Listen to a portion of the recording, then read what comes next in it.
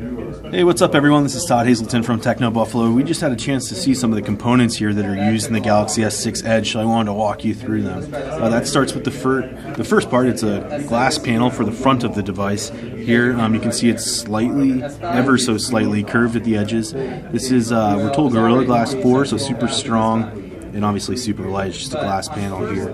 But that's that, and then here is the metal unibody part that's actually used in the device, and it's super light aluminum. Not a lot to see here, but you can see the edges are those that are visible on the device itself. So up top you can see the SIM tray and where the IR blaster is, and on the bottom 3.5mm headphone jack and the micro USB port and the new speaker port. So interesting there, super light. And then this is the back panel, also glass, Gorilla Glass 4.